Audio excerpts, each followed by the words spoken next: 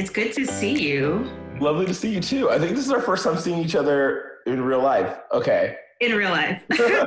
So for those who might be watching this and somehow don't know anything about this play, can you give a brief summary of what Slave Play is about? It's a play that's about the sort of original sin of America and the unhealed wound of that sin, and how that has permeated through how we perform racial entanglement, how we embody racial entanglement, and like how racial entanglement haunts us. I saw it twice, and I wrote about it in the Times in an op-ed, and it was about what it was like to see it with a mostly Black audience, and then a more mixed, more heavily skewed not Black audience. And that was in part because you created this initiative that I'm not sure if it's completely unprecedented, but definitely is not usually done, and we might be seeing more of it in the future, where you reached out to primarily Black journalists, theater people, and just audiences and also students to come and see the show and experience the play amongst each other. And I felt as though there was a very marked difference between those two experiences. Yeah, I mean, I 100% consider it to be a success. I mean, I think when I got the opportunity to start writing plays, I knew already that the audience that I thought about the most, who I felt was missing from the theater, were audiences that looked like me.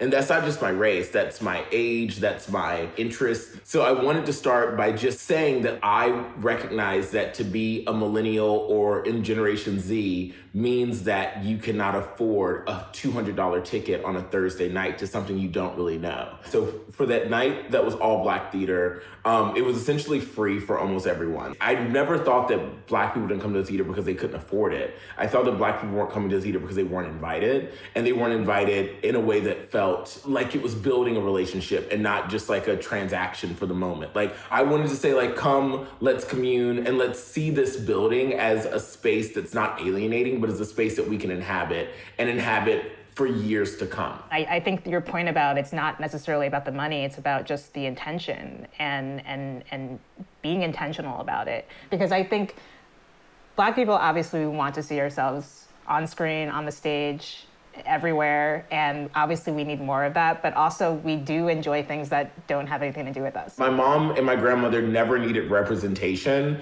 in order to like fall in love with a narrative, but they did need to feel like invited to the table. Even if that invitation is just like the ladies at your church being like, have you seen Taken? Taken's amazing, you know? Yeah. The Tonys are not happening this year. Have you thought anything about, like, had you been nominated? What was your thinking going into that before it was all canceled? You know what's wild is that unlike most other people, I have not thought about the Tonys at all. Like, I just don't. No, I'm just kidding. No,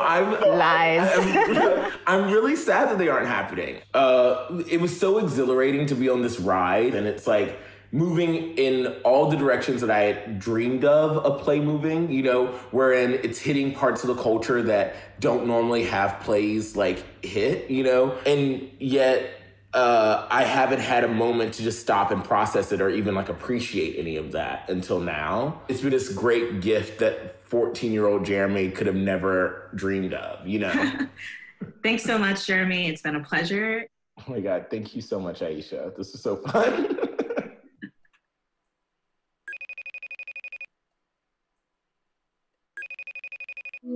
We originally had our conversation right on Memorial Day weekend. And obviously now we're at the end of the first week of June, and so much has happened since then.